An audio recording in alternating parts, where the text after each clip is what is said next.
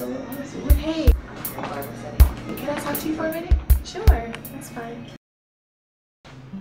I think you're doing a great job. Thank you.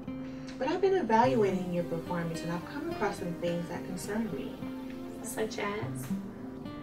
You are familiar with the no fraternization policy, right? I'm very aware of it. I've been here 4 years. Well, there's some things that concern me. Several $1,000s of purchases that seem to be personal.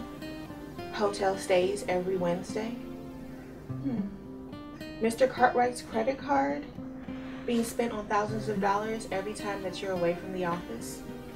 What are you getting at? Are you having an affair with Mr. Cartwright? No.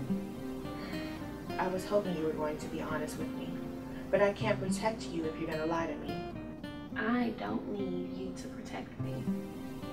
And you think that he will? I know you will. Mr. Cartwright is not the type of man who will take orders from the likes of you. You better watch your step. You just got here.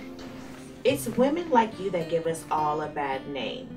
You screw your way to the top instead of doing it the right way. The right way?